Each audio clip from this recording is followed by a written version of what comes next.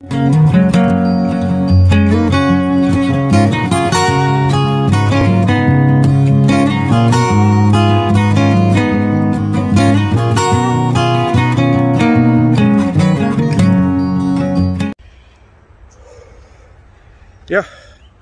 selamat pagi kawan-kawan. Hari ini hari terakhir untuk kita boleh buat hiking ke outdoor activity. Penat juga. Berada di Bukit Kopungit ini. Actually bagus untuk tempat riadah, membakar lemak-lemak degil lah. So di sini ramai orang hiking selalu. Actually luas di tempat. Dan very convenient. Budak-budak pun boleh slow and steady, man-man lai, logot-logot, begitulah. Dan cuaca pun pada hari ini sangat bagus. Lama tidak hiking, ampus-ampus, kapus-kapus juga ini. Ya, jadi bagi siapa yang belum pernah datang sini, ujung-ujung minggu lepas kerja, bolehlah datang di sini. Tidak ramai orang juga.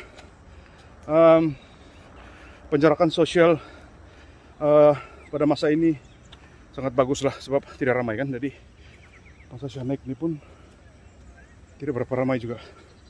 Tapi ada yang ramai turun tadi, mungkin awal pagi dorang. Memang cantik di sekeliling. Ya, wah, awesome ah. Dan di atas sana itu kalau sunset cantik ah.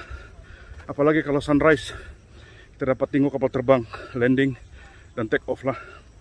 Jadi, jangan kasih lama. Health is wealth.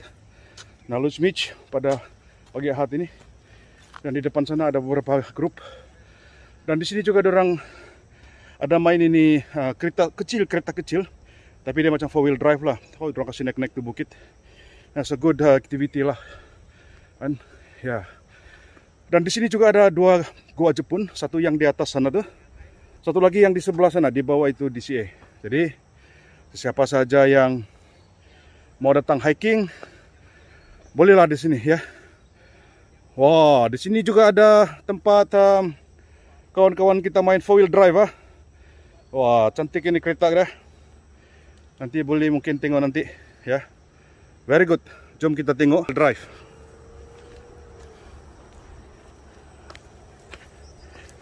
Ya, ini dia 4-wheel drive. Wow, macam real lah. Wow.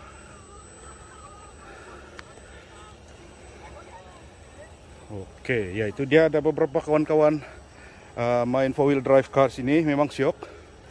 Alright, jom kita naik di atas.